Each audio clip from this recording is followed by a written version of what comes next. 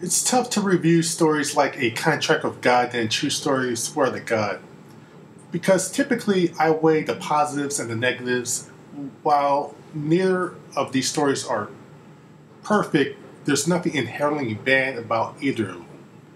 Any issue you would have with the stories would have to do with your own particular preference. When I started Graphic Description and its YouTube channel, the idea was to shine a light on smaller and more obscure titles and creations. Also to take a look at known characters and creators, but also stories that they've been in or created that may have slipped your notice. I feel A Contract with God and True Stories Swear to God fall under that category. My original plan was to review these at the start of 2014. Oh well, better late than never. A Contract with God was written and drawn by comic book legend Will Eisner. It's the first part of a trilogy of books, followed by A Life Force, and then Dropsy Avenue. A Contract with God has been considered by many the world's first graphic novel. It's not, but that's a discussion for another time. It is a semi-biographical of Will Eisner growing up in the 1930s. Per the preface he wrote in the book, he wants us to feel that the story is real while names and faces are rearranged. One thing you will notice in this novel is the lack of hard panels. There are black blurs, but depending on the story, there aren't always an abundance of them. This gives the novel a storybook type of feel. Another thing you will notice is the pictures on each page. There are a plethora of splash pages. The number of the panels on each page can vary from 1 to 5. It's in a constant flux. One last thing is there isn't a single story thread that links all of the stories in this graphic novel. This is an anthology, and other than the fact that they start and maybe they end on the fictional Dropsy Avenue in the Bronx, they're all completely different. That said, I will also try to be as spoiler-free as I can. We begin the tailored story of the book with Freemie Hirsch as he sucks through the rain after experiencing one of the worst pains a husband can. When he gets home, he finally breaks down and yells to the heavens and creates a contract with God. And he expects God to stick to his end of the bargain. After that, there are several twists and turns, and he later experiences the worst tragedy that a parent can experience. Feeling that God betrayed him, he tosses the contract and changes his way of life. I won't say how it ends, but I will say, one, it kind of ends how it began, and two, there is a certain tone that starts in this story that bleeds throughout the rest of the novel. In the next story, The Street Singer, this story looks at a day in the life of a street singer named Eddie.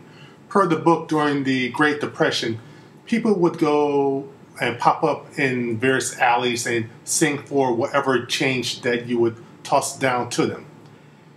Eddie is a drunk, a philanderer, and physically abusive. He's also a very delusional dreamer.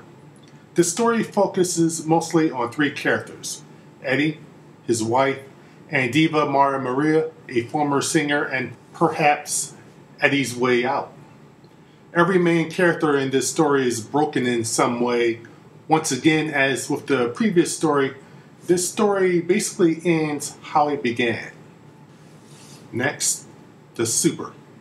This story has two main characters. The first is a German immigrant named Mr. Scuggs, who is the superintendent to the Dropsy Avenue tenement. He is a gruff, unpleasant, unlikable grump of a human being, and he hates his tenants, Jews, and perhaps America as well.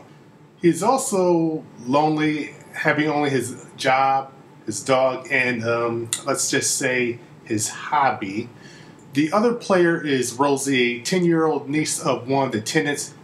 Just with her first appearance, you know something isn't right about her. Neither of these two people are good, and about midway through the story, it starts to get dark and it ends very nihilistic and dark at the end as well. And the final one, Cuchulainn. This last story is the longest and perhaps the most ambitious because of the sheer amount of characters. The page count and all the storylines going on also makes it probably the most ambitious of all the stories. Cuchulainn, per the novel, is a hotel in Upper New York. People stay there when they go on vacation. They will give you a place to sleep, but you'll have to work there as well, cook, clean, etc. It's a place where the lower middle class family would go. Some of the events happening is a possible love triangle between a hard-working gal named Goldie and a couple guys named Benny and Herbie. The erosion of a marriage. 3 kids having their, let's say, first time. More physical and sexual abuse. It looks like with this story, Will Eisner wanted to end on a big note. Before I finish up, I'd like to discuss the art. The art is good.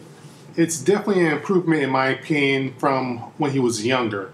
It looks better than his work when he used to work on The Spirit. It's expressive and cartoony, but it's done in a realistic way, if that makes any sense. The question here is, do I recommend this? I'm not sure how I could recommend this novel. For historical purposes, as one of the first modern graphic novels, yes, it should be recognized. But this is a very hard book to get through. There's hardly any likable characters. While you can understand the character's plight, for the most part, you really don't want to see them succeed.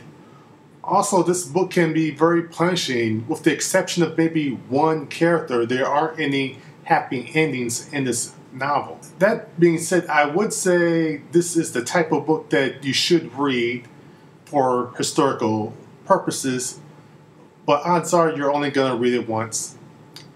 And until next time, goodbye.